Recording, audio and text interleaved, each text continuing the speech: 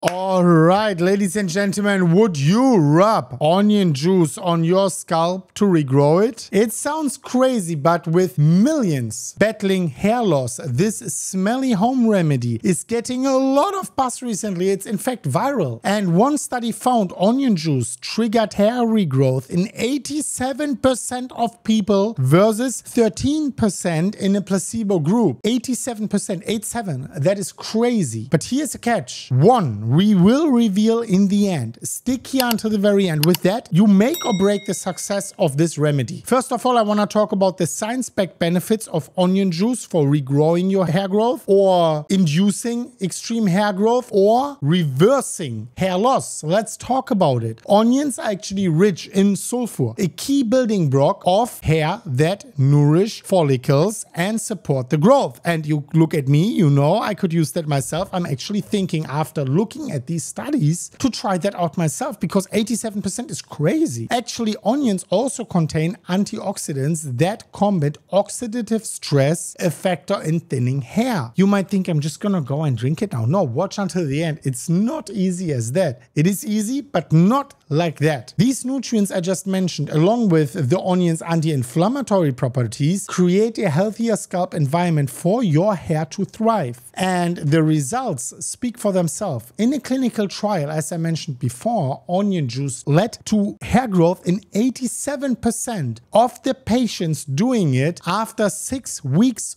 only, while only 13% of a control group saw improvement. So 87 towards 13%. That is quite crazy. And that dramatic difference put onion juice on the map as a promising hair loss remedy. And there is a small little hint I want to give you also how you can improve the benefits potentially even more. Another hair growth booster is actually rosemary oil. A small little bonus I want to give you here, because in the 2015 study it was showed that rosemary oil was just as effective as a 2% minoxidil over 6 months, which is medicine basically, right? I actually made a video about 7 remedies, which this is a different one, but if you want to add onto it and even push it further, watch the video which is popping up on top of the screen right now. So plus the rosemary group actually had fewer side effects, so less scalp itching and so on, than the minoxidil group. So we always want to keep it natural on that channel anyways, and try to at least avoid pharmaceuticals. So no wonder many folks mix a few drops of rosemary oil into the onion juice just to maybe get a symbiotic benefit. It can amplify the growth effect and help to mask the smell of the onions, right? I don't really care. I'm gonna